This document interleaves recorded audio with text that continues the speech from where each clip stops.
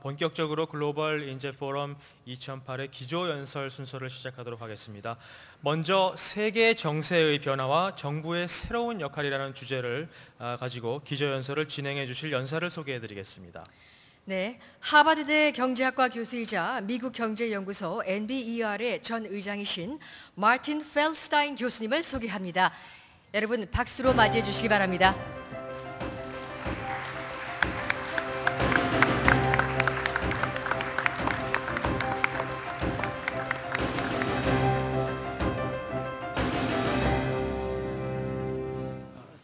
Thank you very much. I'm very pleased to be part of this forum and to be back here in Korea once again. I have always admired Korea's long-term economic growth and the success that this country has had in raising the standard of living of the Korean people. I know that that success has been based on hard work, on a high rate of saving, and good relations between government and business, and on strong education. It was tragic for me to see that growth interrupted by the financial crisis 10 years ago. As I said and wrote at the time, I believe that the program of the International Monetary Fund made that situation worse by treating Korea as if its situation were the same as other East Asian countries, by insisting on inappropriately tight monetary policy, and by interfering with Korean policies in other ways that should have been left to the Korean government and people. The global economy is now experiencing a severe financial crisis and is beginning a major economic downturn. This downturn is global, and it will have a substantial impact here in Korea. For a major industrial country with strong international links like Korea, there is no decoupling. But Korea has strong fundamentals: low inflation, a low unemployment rate, a budget situation with fiscal surpluses, and large foreign exchange reserves. If Korea manages its foreign exchange position wisely, it should have a positive outcome from this condition. But the problems that began in the United States will continue to affect Korea.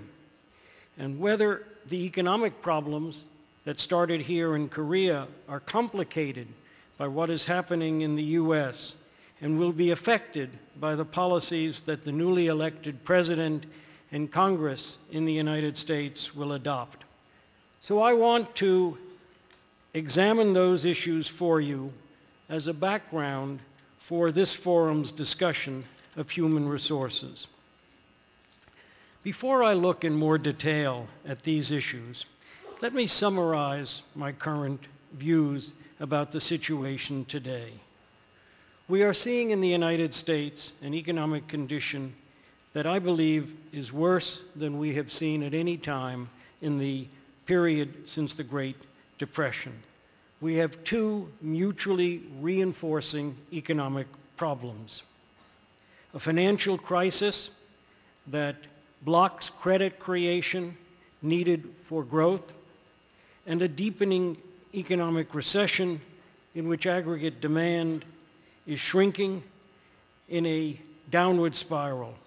Reductions in consumption leading to reductions in employment and production, cutting incomes further and thus reducing consumer spending even more.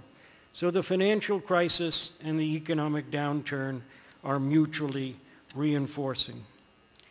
If nothing further is done by the United States government and by our central bank, then we will continue to see these problems. Credit markets have eased a bit, but only very modestly. And the economic downturn will get substantially worse, longer and deeper than any we've seen in the post-war period. I believe that to remedy this, the new president and the Congress need to do things in addition to what has already been done by the Federal Reserve and the Treasury. Two things in particular. First, to deal with the fundamental force that is sustaining the financial crisis, and that is the current and expected future decline in house prices. House prices rose dramatically in the early part of this decade. They still have further to come down to reach a sustainable level, but there is a serious danger that they will come down too much and that they will keep spiraling down. If that happens, it will erode the capital of our financial institutions, and it will lower household wealth in ways that lead to lower consumer spending and therefore to a downturn continuing and deepening in the economy. The second thing that needs to be done, in addition to stopping this overshooting of house prices in a downward direction, is to provide a fiscal stimulus, a major fiscal stimulus, to increase employment and incomes. That fiscal stimulus has to be appropriately timed and targeted. It has to be large enough to offset the declines in consumer spending. If these two things are done, I think the recovery can begin next year. But if they are not done, and not done in a timely way, this economic problem will drag on. Let me now return, with that by way of summary, let me return to the basic situation and explain why this downturn in the United States is different from previous downturns and why it is going, therefore, to be more difficult to stop. There's no doubt that the United States has been in a recession, in a downturn, since early this year. We have seen declines in employment, in personal incomes, in consumer spending, industrial production, and construction. And that decline is accelerating. In the past 50 years, we have had 7 recessions. The average of those recessions was only 12 months from the peak to the trough. Even the longest of them lasted only 16 months. But I fear this one will last longer and be more damaging. Why? Because previous recessions were caused by the central bank tightening money in order to stop an increase in inflation. And once that was achieved, the central bank could lower interest rates and the economy could recover. But this one is different. It was not caused by the central bank. And so the central bank, the Federal Reserve, is not in a position to turn it around. This time, the problem goes back to the mispricing of risk and the excessive leverage in the economy. The end of that was triggered by the defaults in the subprime market at a much greater rate than anyone had expected. So that made it clear that risk had been mispriced and that there was too much leverage in the economy. And the result of that was a lack of confidence on the part of financial institutions. They lacked confidence in the value of financial assets, and so there was no demand for financial assets. They lacked confidence in potential counterparties, and so they were unwilling to lend to other financial institutions.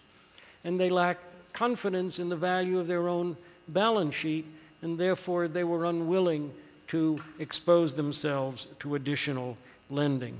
The result has been a major financial crisis of liquidity and of solvency.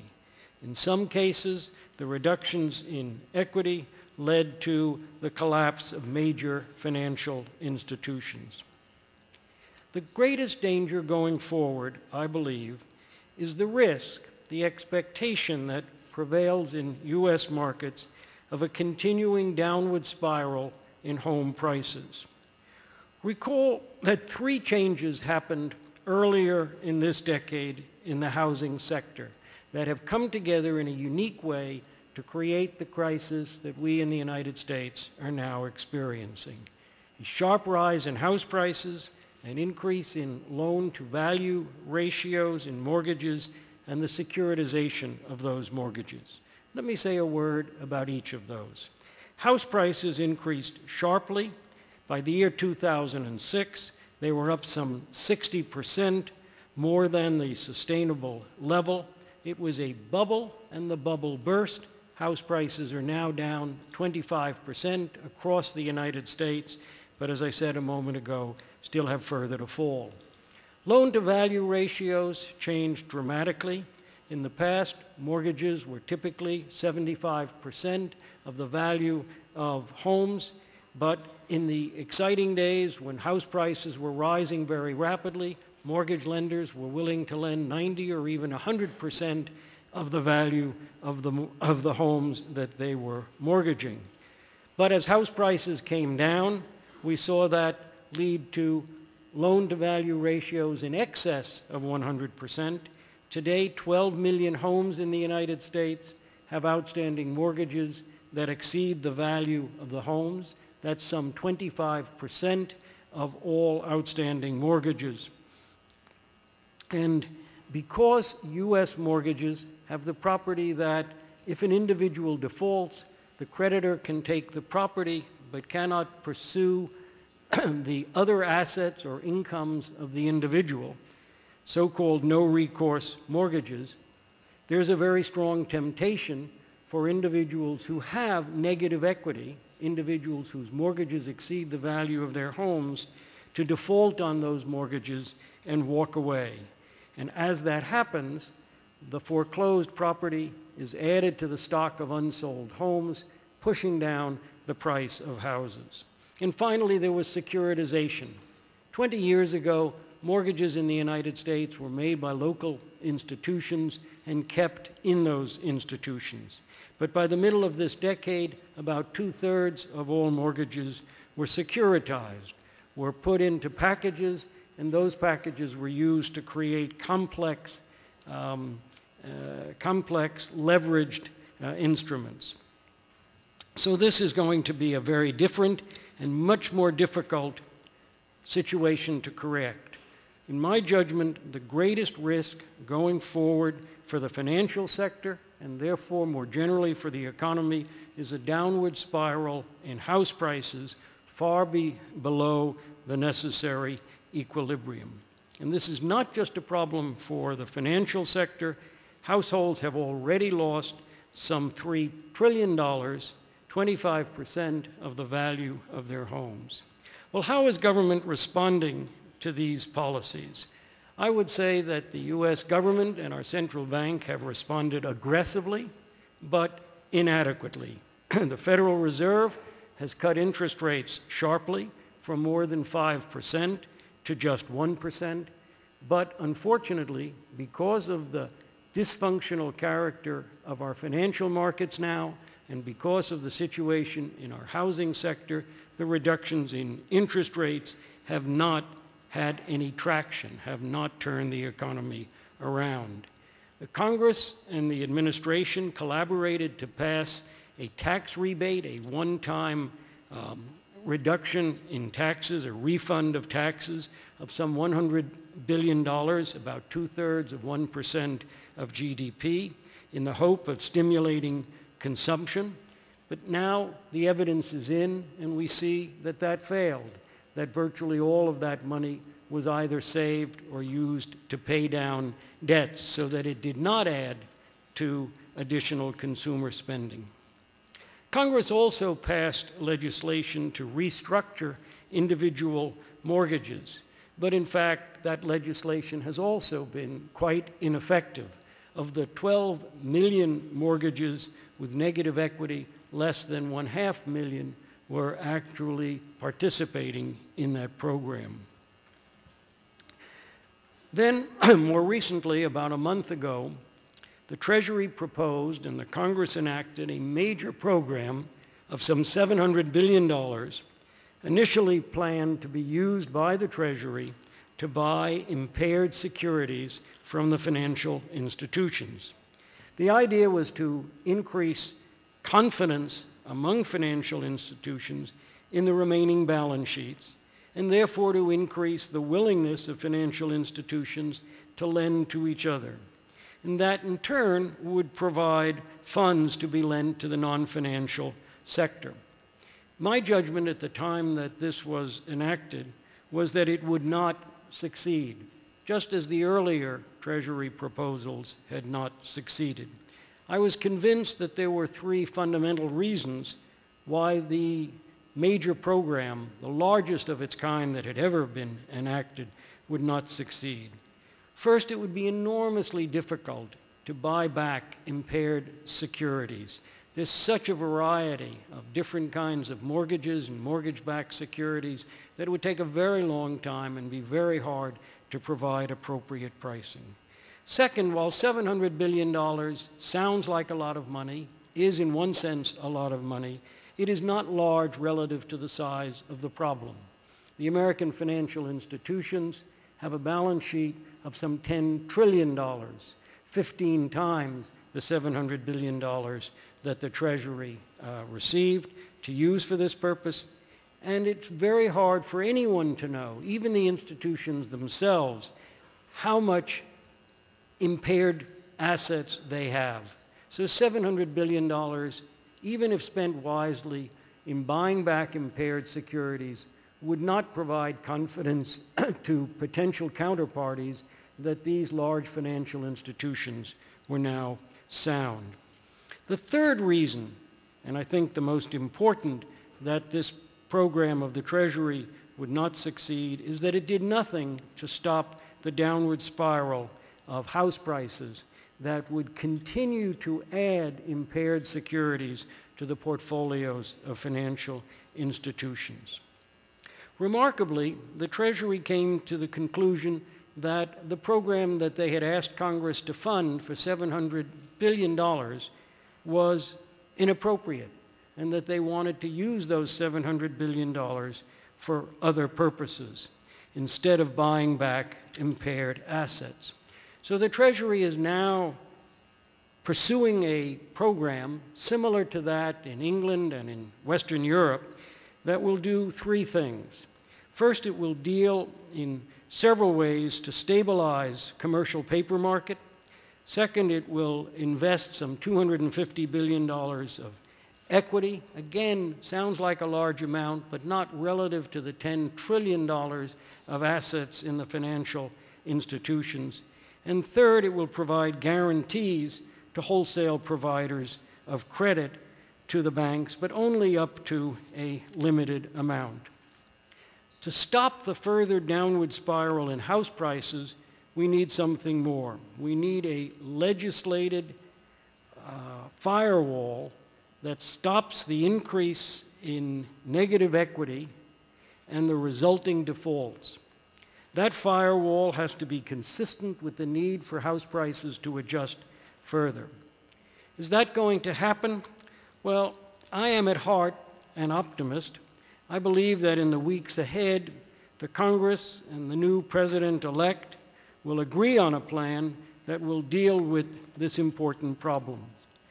But solving the financial crisis will now not be enough to stop the downturn of the general economy that is hurting activity in the United States and around the world.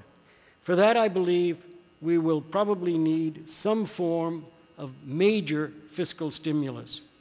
The government, as I said, has tried tax rebates, one-time cash to households, and discovered that that didn't work. And that, of course, is consistent with the past experience and with what economics teaches us. So it will have to be a large increase in government spending rather than a reduction in taxes. And the historic record of attempts to stimulate the economy by large spending programs has not been encouraging. In the past, those spending programs, those stimulus programs have typically come too late. By the time the money was spent, the economy was already recovering. But that's because the downturns were short. As I said, the average downturn was only 12 months. This time may be different because the downturn is likely to last much longer than 12 months. I think that the new president-elect shouldn't wait until January to take action. No matter who wins the election that we'll learn about in the next few hours, he will be a senator. Both Senator McCain and Senator Obama are currently sitting senators, and so they have an official position from which to introduce legislation, as well as the moral authority that comes with being president-elect. So I hope that they will take the lead in providing a solution to these problems. The key will be to identify new spending that would not otherwise happen and that can be initiated quickly. The federal, state, and local governments all have infrastructure needs, but there's also a need for equipment spending to be replaced and upgraded. An important area, in my judgment, for spending is rebuilding and strengthening the national security infrastructure.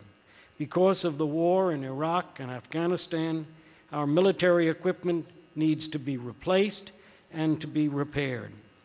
If these things are done, if we continue to see policies to encourage bank lending, if there is new legislation to stop the downward spiral of house prices, and if there is a major program of short-term, and I emphasize short-term, government spending to stimulate employment and incentives, if these things are done, I think we can be optimistic that a healthy recovery can begin in the United States and in the global economy in the coming year in 2009. But if they are not done, and not done in a timely way, I don't know how long and how deep this downturn will be. So this is the major challenge facing the new President of the United States. Thank you very much. 네, 펠스타인 교수님 감사합니다. 글로벌 금융위기와 그에 따른 또 미국 정부의 대응, 그 정책 조언까지 좋은 말씀 주셨습니다. 네, 지금 이명박 대통령께서 바쁜 국정 업무로 인해서 회의장을 떠나셔야 합니다. 바쁜 일정에도 불구하고 글로벌 인재 포럼 2008을 위해 참석해 주신 이명박 대통령님께 진심으로 감사의 말씀을 드리겠습니다. 자, 내외 귀빈 여러분께서는 모두 자리에서 일어나셔서 큰 박수로 환송을 좀 해주셨으면 좋겠습니다.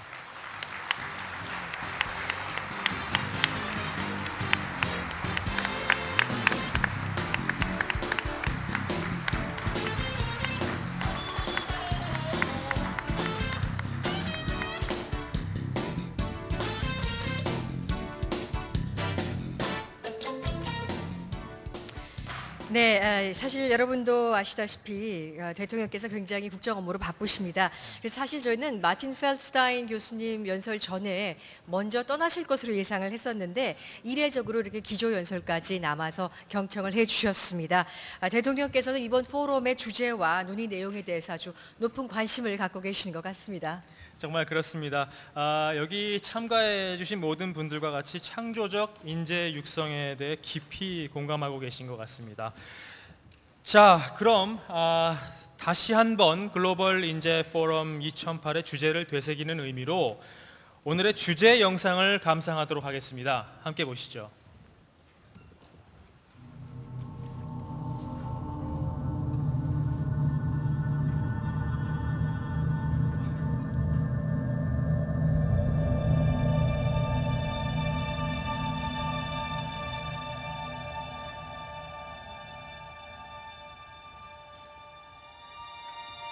The engine, which has moved the world since the earth is formed, has changed a lot according to the times. It is a creative talent, the people who is the key resource in the 21st century, that the engine which can resolve all the problems facing a great many number of races and nations which are existent in the world, and further the mankind. In order for the talented people who grow in a different culture and tradition to become an engine for the co-prosperity of the whole world, a place of encounter and communication, which can broaden the understanding for the different cultures and raise the cultural diversity is required.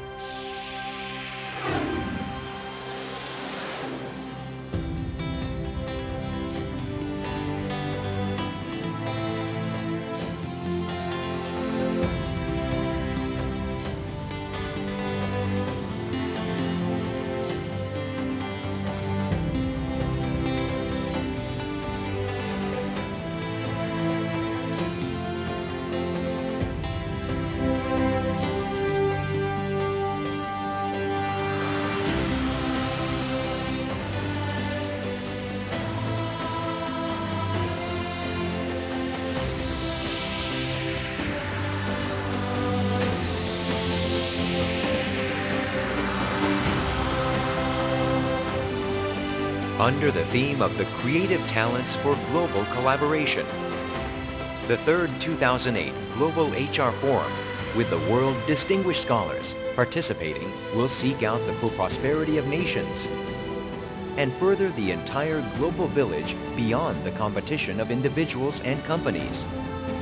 Through the discussion and debate on the cultivation and utilization of the creative human resources and global collaboration.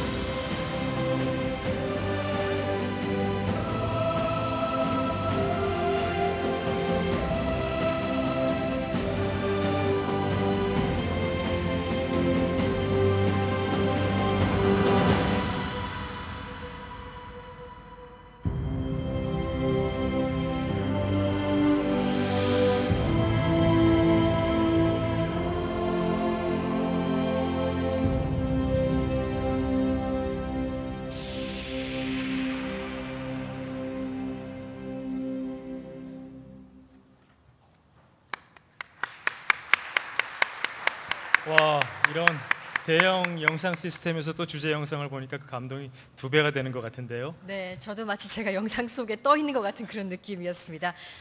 주제 영상이 상영되는 도중에 여러분께 설문지가 배포됐습니다. 앞으로 글로벌 인재 포럼이 더욱더 발전하기 위해서는 여러분들의 적극적인 설문 참여가 꼭 필요합니다. 기조 강연을 들으시면서 여러분들이 짬짬이 설문지를 작성하여 주시고요. 퇴장하실 때 입구에 비치된 설문지 수거함에 넣어주시면 감사하겠습니다. 자, 그럼 다시 세계 정세의 변화와 정부의 새로운 역할을 주제로 한 기조 연설을 진행하도록 하겠습니다. 마틴 펠스타인 교수님에 이어서 일본 종합연구소 회장이신 테라시마 지츠로 회장님의 기조 연설이 이어지겠습니다. 여러분 큰 박수로 환영해 주시기 바랍니다.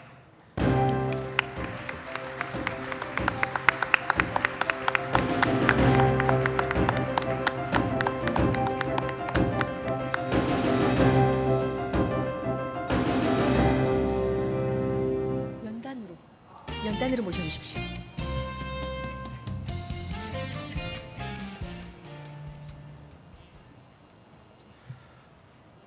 TERASHIMA でございます。私に与えられた時間は約20分ということですので、できるだけ集中してですね、今日のグローバルな人材育成に関わるフォーラムに貢献したいというふうに思います。でまず私が申し上げたい最初のポイントなんですけれども、今我々が生きている時代ですね、2008年っていう年、今どういう状況に我々があるのかということについて私の考え方をですね述べさせていただきたいと思います。で今日まさにアメリカの大統領選挙が行われですね、まもなくその結果が分かるというですね大変歴史的な日に我々ここに集まっているわけですけれども、まず2008年という年総括するとすれば北京オリンピックの年だったということがですね歴史に残るだろうと思います。で1964年に私の国日本東京でですね東京オリンピックっていうのが行われたと。で今からもう44年も前のことです。でソウルで1988年にソウルオリンピックがですね大変成功して行われたと。で今年北京でですね北京オリンピックっていうのが行われて、これで東アジアの3つの国がですねオリンピックっていうものを成功させたという実績をですね世界の歴史の中に残したというふうに思います。で今産業革命からですね数百年の間西洋の優位性っていうのがですね世界の歴史の中での一つの基本認識だったんですけども、この3つのオリンピックの成功のプロセスの中でですねアジアのポテンシャルっていうのをですね世界に向けて発信したという大変大きな意味があっただろうというふうに思います。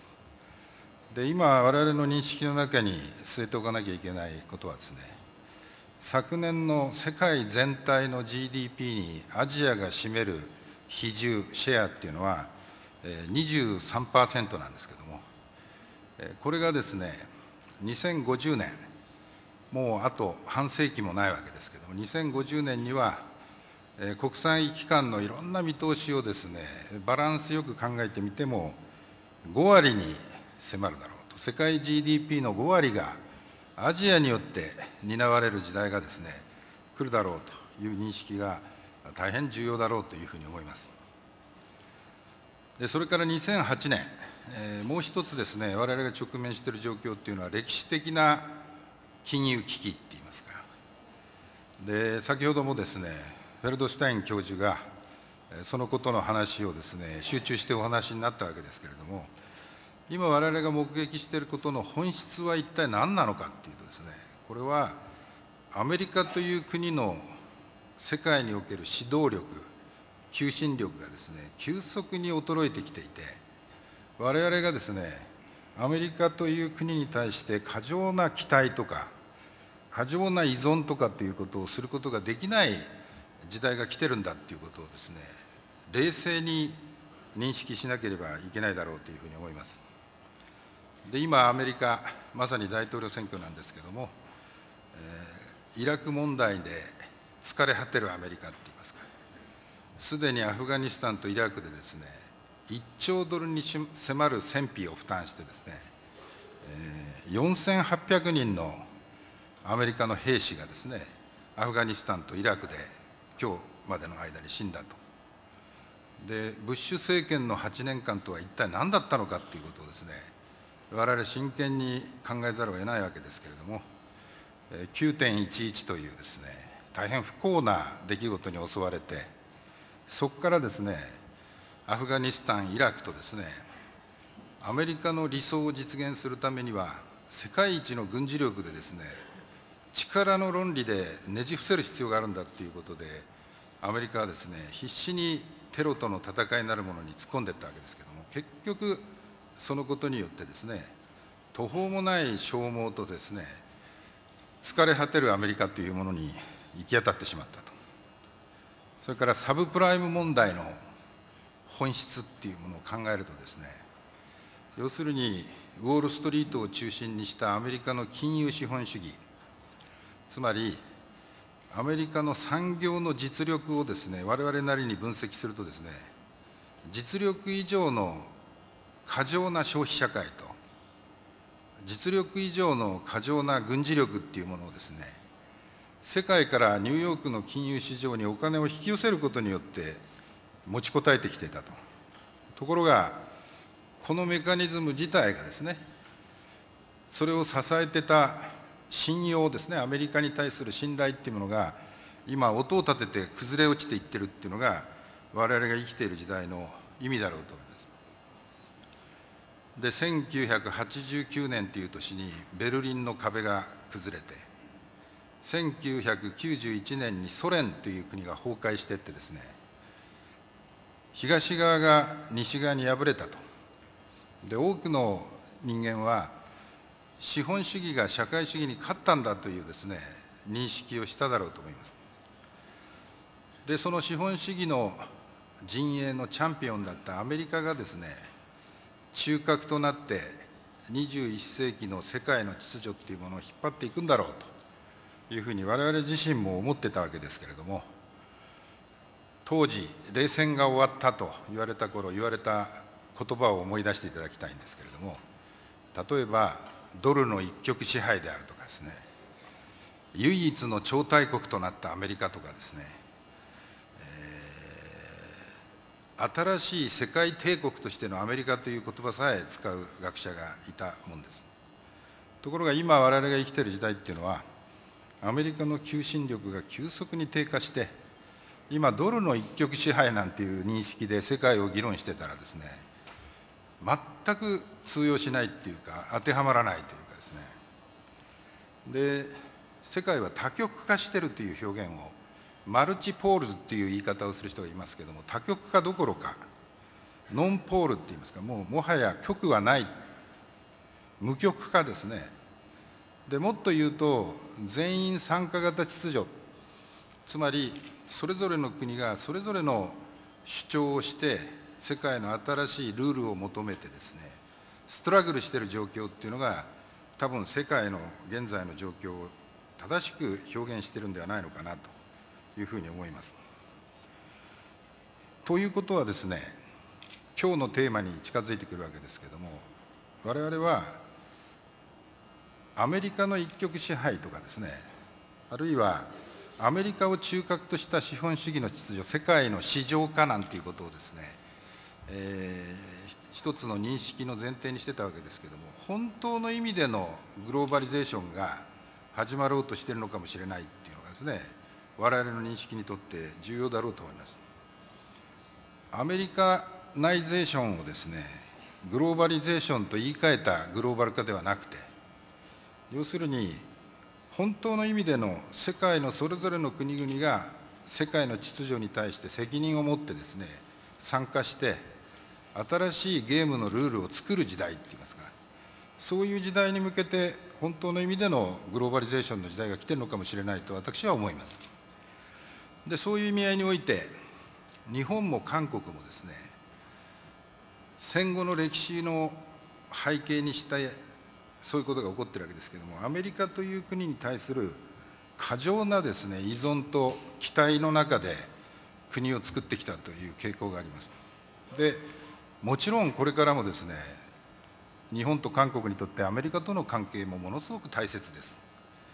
アメリカをですね、アジアから孤立させない役割、アメリカをですね、アジアの秩序にしっかりとですね、招き入れていく、エンゲージメントしていくですね、役割を日本と韓国が担っているということは間違いないだろうと思います。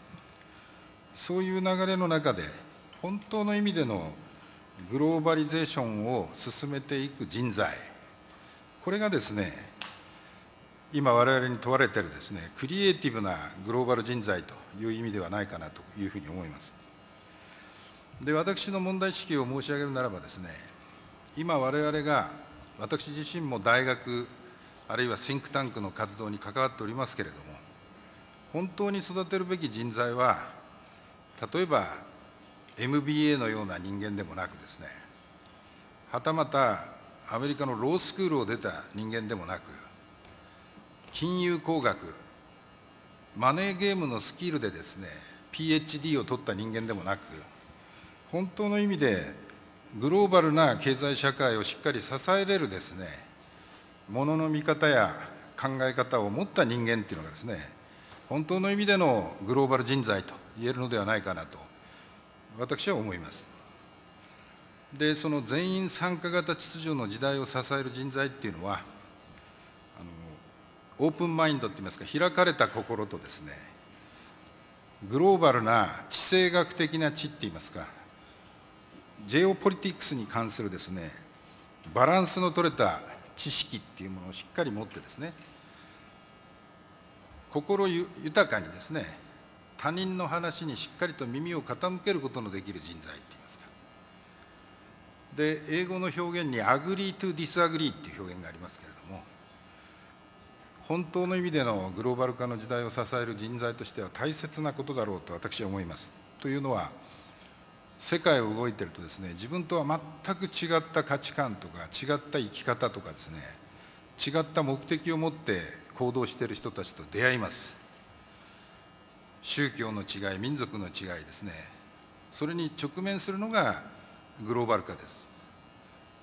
ですが、アグリートゥディスアグリーっていうのはですね、あなたの意見には賛成はできないかもしれないけれども、あなたが主張しようとしている論点はよくわかるっていうですね、少なくともまず耳を傾けてみようとする心って言いますか。で、そこからですね、次のステップって言いますか、ソリューションプロバイド、つまり問題解決のですね、ステップっていうのが生まれてくるって言いますか。で、まずですね、このアグリートゥディスアグリーっていう姿勢をしっかりを持つということがですね、グローバル人材っていうもののイメージとして大変重要なポイントだろうと私は思っています。で、そういう中でこれから我々が何をすべきだということについて、私自身が今日本で推進していることも含めてですね、最後の話題として触れておきたいわけですけれども、私は本当の意味でのですね、東アジアの人材づくりの連携っていうのがですね、求められている局面に来たなというふうに思っております。で、一つは大学。で、いや、日本政府も今、日本への留学生をですね、倍増するっていう意欲で、日本に留学してくるアジア太平洋地域からの学生を30万人に増やそうという計画をですね、進めております。で、大学におけるですね、人材交流っていうのが、当然のことながら、グローバル人材っていうものを作る上で大変重要であるということは間違いありません。で、ただしですね、じゃあ留学してきた人間が次にどうやってですね、社会に参加していくのかっていうときに、もう一つ私は大変重要な装置だと思うのがシンクタンクです。私自身、今、ジャパンリサーチインスティテュートっていうシンクタンクを率いておりますけれども、今、大阪にですね、新しい大変大きな構想が進んでおります。アジア太平洋研究所ってですね、エシアパシフィックインスティテュートってですね、これはアジア太平洋地域のシンクタンクとネットワークで連携しながらですね、アジア太平洋地域の情報の基盤、R&D の基盤をですね、力を合わせて作り上げようという構想です。で、今、冷静に考えていただいたら分かりますけれども、アメリカには私自身お世話になったブルッキングス研究所をはじめですね、要するに情報力の基盤を支えるシンクタンクのようなものがきちっと育ってきています。欧州にもですね、ロンドンの国際戦略研究所とかですね、チャタムハウス、それからシンクタンクとは若干違いますけれども、パリのアラブ世界研究所のようなですね、広域のグローバルなネットワークの中で情報活動をしているようなシンクタンクをしっかり育てています。ところがアジアにはないんですね。アジアの時代と言われですね、先ほど申し上げたように、世界 GDP の半分をアジアが占めるかもしれないという時代に向けて今我々が動いているのにですね、アジアの情報の連携のネットワークの基盤というのが作られてないって言いますか。で、多分これをですね、粘り強く段階的に力を合わせて作り上げていくっていうことがですね、アジアの今後のですね、いわゆるコミュニケーション、さらにはそれを通じたグローバル人材の育成っていうことにとって大変重要なスキームになってくるだろうなというふうに思います。それから最後にですね、やはり民間セクター、企業においてもできるだけですね、共同プロジェクトっていうものを立ち上げるって言いますか、共同のテーマにおいてテーブルについて研究をする場をですね、増やしていくっていうのが、クリエイティブなグローバル人材を作る上で大変重要だろうと思います。例えば先ほど大統領も触れておられたような環境問題におけるアジアの共同研究の場っていうのはほとんどないですよね。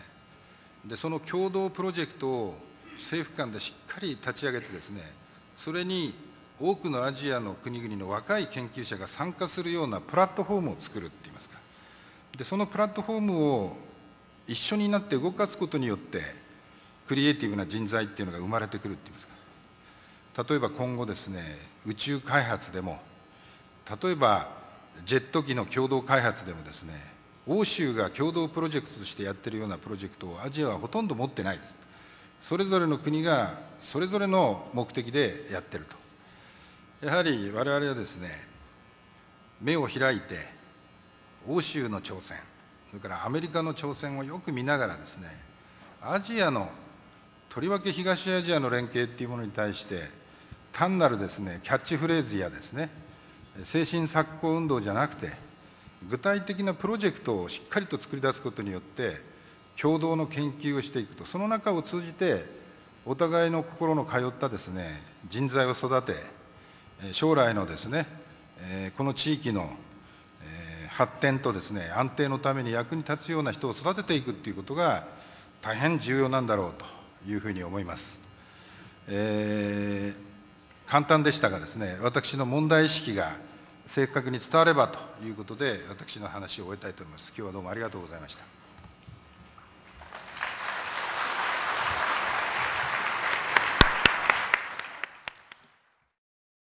연설을 진행해 주실 연사를 소개해 드리겠습니다. 네, 입니다. 여러분 박수로 맞이해 주시기 바랍니다.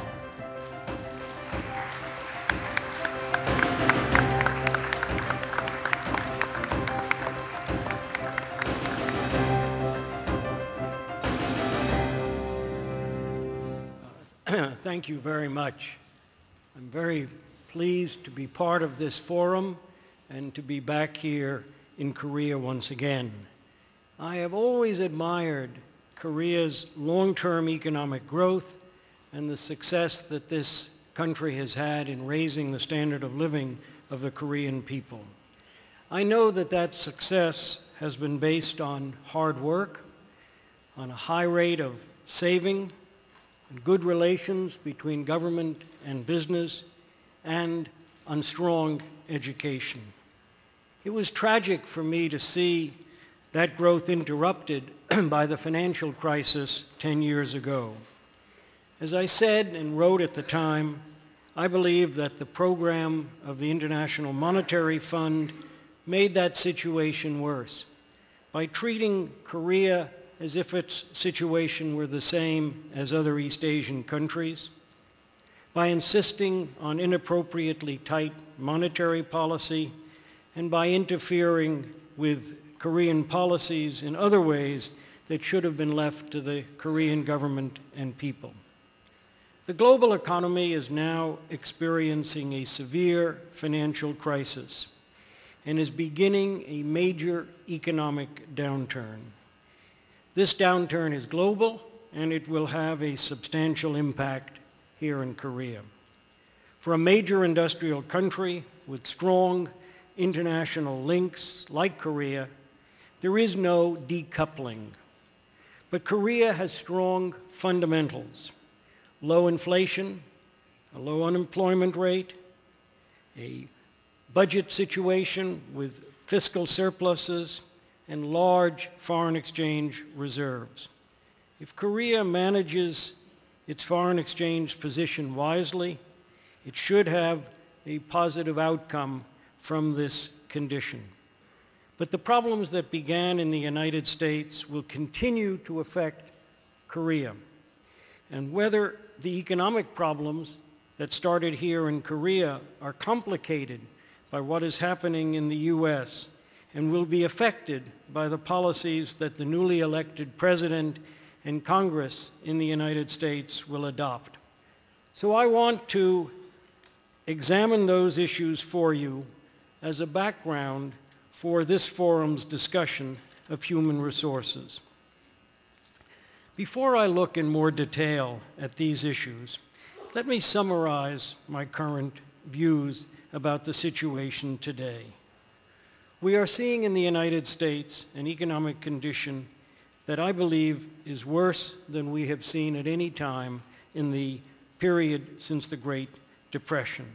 We have two mutually reinforcing economic problems: a financial crisis that blocks credit creation needed for growth, and a deepening economic recession in which aggregate demand is shrinking in a downward spiral.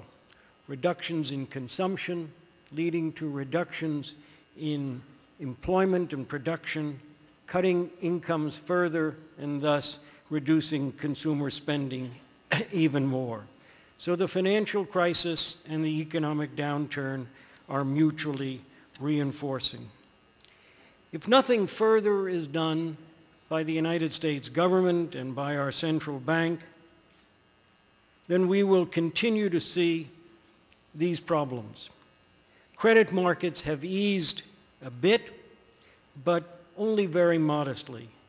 And the economic downturn will get substantially worse, longer and deeper than any we've seen in the post-war period.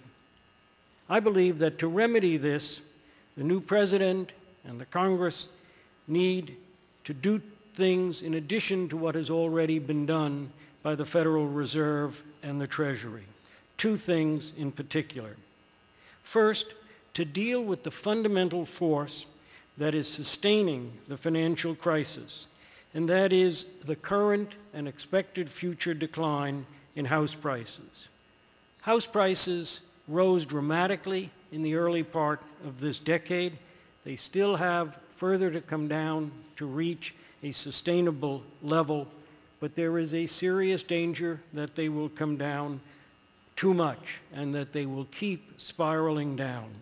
If that happens, it will erode the capital of our financial institutions, and it will lower household wealth in ways that lead to lower consumer spending and therefore to a downturn continuing and deepening in the economy. The second thing that needs to be done, in addition to stopping this overshooting of house prices in a downward direction, is to provide a fiscal stimulus, a major fiscal stimulus, to increase employment and incomes. That fiscal stimulus has to be appropriately timed and targeted. It has to be large enough to offset the declines in consumer spending. If these two things are done, I think the recovery can begin next year. But if they are not done, and not done in a timely way, this economic problem will drag on. Let me now return, with that by way of summary, let me return to the basic situation and explain why this downturn in the United States is different from previous downturns and why it is going, therefore, to be more difficult to stop. There's no doubt that the United States has been in a recession, in a downturn, since early this year. We have seen declines in employment, in personal incomes, in consumer spending, industrial production, and construction. And that decline is accelerating. In the past 50 years, we have had 7 recessions. The average of those recessions was only 12 months from the peak to the trough. Even the longest of them lasted only 16 months. But I fear this one will last longer and be more damaging. Why? Because previous recessions were caused by the central bank tightening money in order to stop an increase in inflation. And once that was achieved, the central bank could lower interest rates and the economy could recover. But this one is different. It was not caused by the central bank. And so the central bank, the Federal Reserve, is not in a position to turn it around. This time, the problem goes back to the mispricing of risk and the excessive leverage in the economy. The end of that was triggered by the defaults in the subprime market at a much greater rate than anyone had expected. So that made it clear that risk had been mispriced and that there was too much leverage in the economy. And the result of that was a lack of confidence on the part of financial institutions. They lacked confidence in the value of financial assets, and so there was no demand for financial assets. They lacked confidence in potential counterparties, and so they were unwilling to lend to other financial institutions. And they lacked confidence in the value of their own balance sheet, and therefore they were unwilling to expose themselves to additional lending. The result has been a major financial crisis of liquidity and of solvency.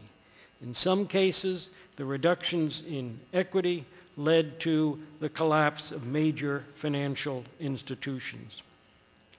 The greatest danger going forward, I believe, is the risk, the expectation that prevails in U.S. markets of a continuing downward spiral in home prices. Recall that 3 changes happened earlier in this decade in the housing sector that have come together in a unique way to create the crisis that we in the United States are now experiencing.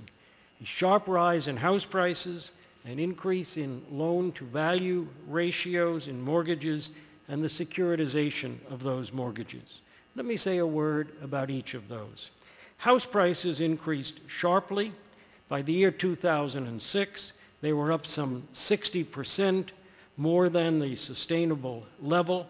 It was a bubble, and the bubble burst. House prices are now down 25% across the United States, but as I said a moment ago, still have further to fall. Loan-to-value ratios changed dramatically. In the past, mortgages were typically 75% of the value of homes, but in the exciting days when house prices were rising very rapidly, mortgage lenders were willing to lend 90 or even 100% of the value of the homes that they were mortgaging. But as house prices came down, we saw that lead to loan-to-value ratios in excess of 100%. Today, 12 million homes in the United States have outstanding mortgages that exceed the value of the homes. That's some 25% of all outstanding mortgages. And because U.S. mortgages have the property that if an individual defaults, the creditor can take the property but cannot pursue the other assets or incomes of the individual, so-called no-recourse mortgages, there's a very strong temptation for individuals who have negative equity, individuals whose mortgages exceed the value of their homes, to default on those mortgages and walk away. And as that happens, the foreclosed property is added to the stock of unsold homes, pushing down the price of houses. And finally, there was securitization. 20 years ago, mortgages in the United States were made by local institutions and kept in those institutions. But by the middle of this decade, about 2/3 of all mortgages were securitized, were put into packages, and those packages were used to create complex leveraged instruments.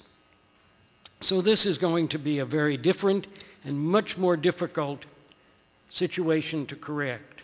In my judgment, the greatest risk going forward for the financial sector and therefore more generally for the economy is a downward spiral in house prices far below the necessary equilibrium.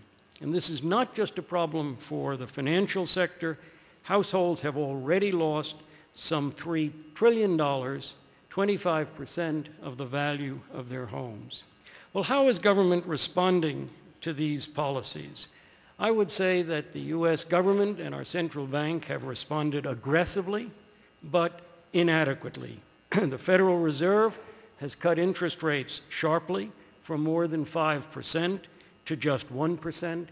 But unfortunately, because of the dysfunctional character of our financial markets now, and because of the situation in our housing sector, the reductions in interest rates have not had any traction, have not turned the economy around.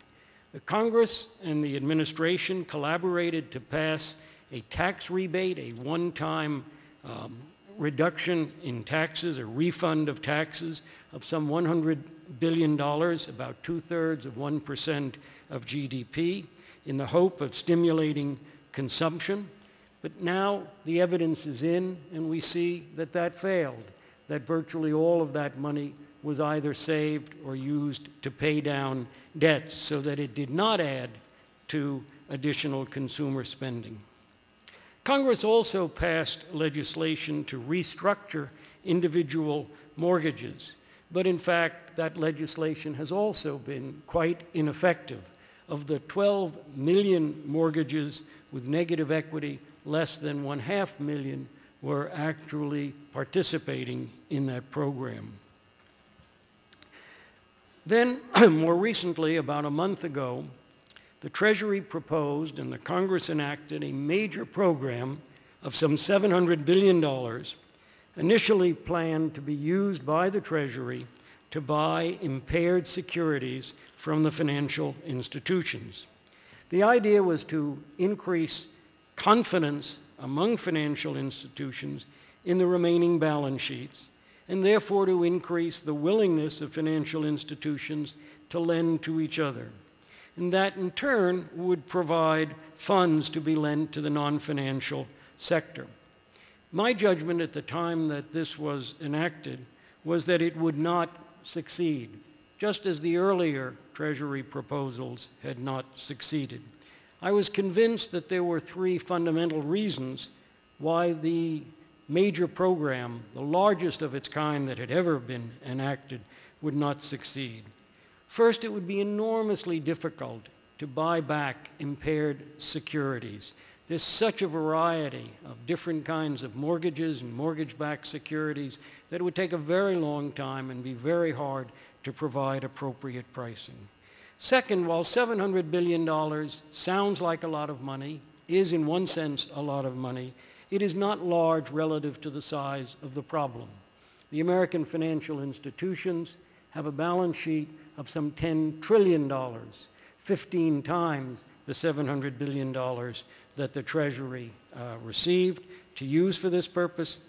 And it's very hard for anyone to know, even the institutions themselves, how much impaired assets they have.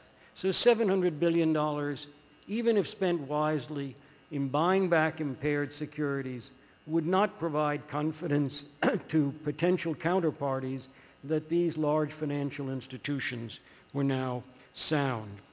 The third reason, and I think the most important, that this program of the Treasury would not succeed is that it did nothing to stop the downward